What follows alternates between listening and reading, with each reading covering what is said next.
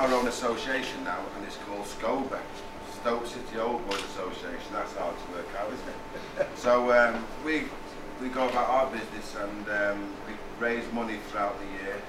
And what we do is we actually put our money that we earn back into our local community. We looked at it and thought, what should we do? And we thought about the football, and we thought about the mini league, and we thought, well, everybody needs to play football, and you need to have balls, and you need to have bibs, and you need to have stuff that helps you do the game. So what we decided to do this year was to actually get together and use some of the money that we've raised through the things that we've done throughout the year and donate balls to the league. How important is it for you guys to get involved with the community stuff? It's very important, not so much for us because we're old and we're ex-players, but we've all played for this football club, and this football club historically has been very, very, very supportive of their community, and it's important that the players understand the community that they're playing for, and they actually mix with that community, and all we're doing is just following in that tradition. How much of a privilege is it for you to meet the young kids that could be the Stoke players of the future? Oh, I think it's fantastic. I mean, they are the future of the football club, and bearing in mind we were all at that age, and to come to the football club and the training ground, and it's just fantastic, and to see the faces, and they're so happy to be getting something that's little but a lot. Mm-hmm. And what do you think of Stoke's performance? What's the purpose of you being here this afternoon?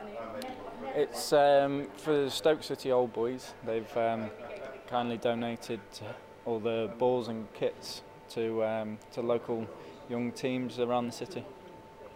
How important, as a Stoke lad yourself, is it to come to events like this and be part of this? Yeah, it's amazing to have the opportunity to be able to do this, and there's young lads here from teams like Stone Dominoes that I used to play for when I was a young lad, so it's nice. You're obviously a product of Stoke's youth squad. How do you think the future looks for the club and the players they produce here?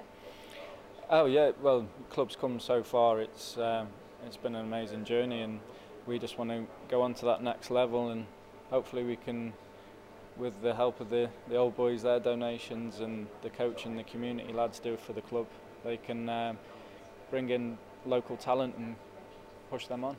How important is for you to come down to events like this today? Well, it's extremely important to be seen to be part of the community, where there's no point in having an old boys association if we aren't going to put something back into the local community, and to put it into youngsters playing football, keeping them fit, enjoying themselves. I think nothing could be better.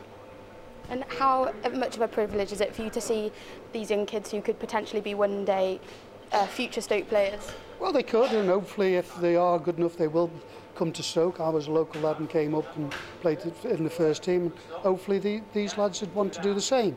But all I want them to do at the moment is go out and enjoy playing football. They shouldn't be thinking about, can I be a professional or anything. What they should be thinking about, am I enjoying it? And that's what the game's all about. And how much do you enjoy being a Stoke Old Boy? Oh, it's something that we're proud to be.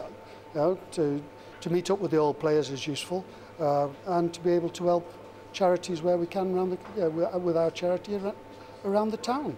And it's important that we continue to do that.